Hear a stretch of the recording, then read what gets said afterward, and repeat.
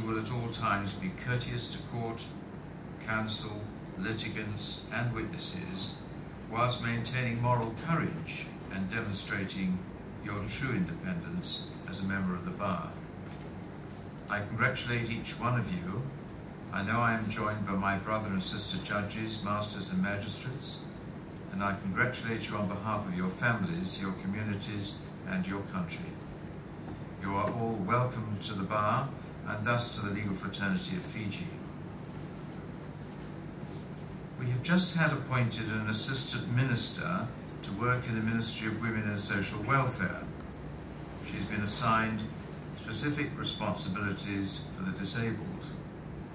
Earlier, the Prime Minister referred to the need to see that no one is left behind as Fiji goes forward and develops.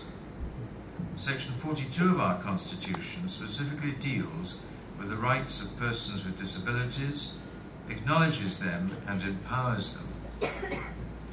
The other morning I was listening to the relayed BBC Overseas Service on the radio. A Russian man was being interviewed about the Rio Paralympics. Russia had been disqualified from fielding any contestants.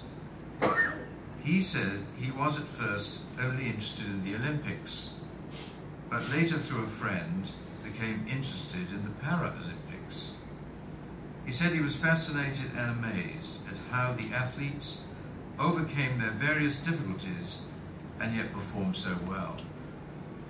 There were 2 points of interest: how they overcame their individual disability, and secondly, how they managed to win their heat or contest. We remember with pride, joy and amazement when the one-legged man from Nanragar approached the wire at the London Olympics before finally throwing away his crutches and hurling himself, God knows how, over the high wire to win gold in the high jump. That was the now Honourable Ilyasa Delana, Assistant Minister of Youth and Sports. This time he was at the present Games in Rio, handing over the medal